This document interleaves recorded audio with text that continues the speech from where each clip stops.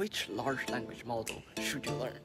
Developers ask, should I learn DeepSeek, Qwen, Llama, or GPT-OSS? So many models, but here's the truth. Don't learn a model, but learn the mechanism behind it.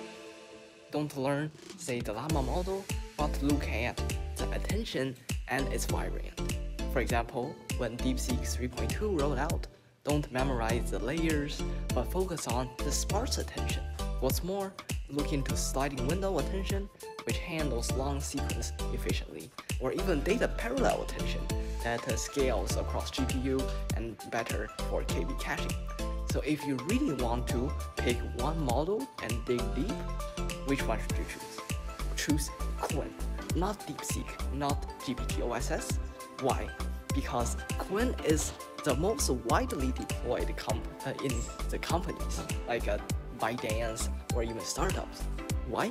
Why not DeepSeek? Because DeepSeek is powerful but too large and too costly to deploy. Whereas Qwen, you can use the ATB LAM parameter for the real-time chat and even recommendation systems. What is an action item? Read the latest DeepSeek 3.2 paper. Skip the architecture, such as the number of layers, but focus on sparse attention, the math behind it.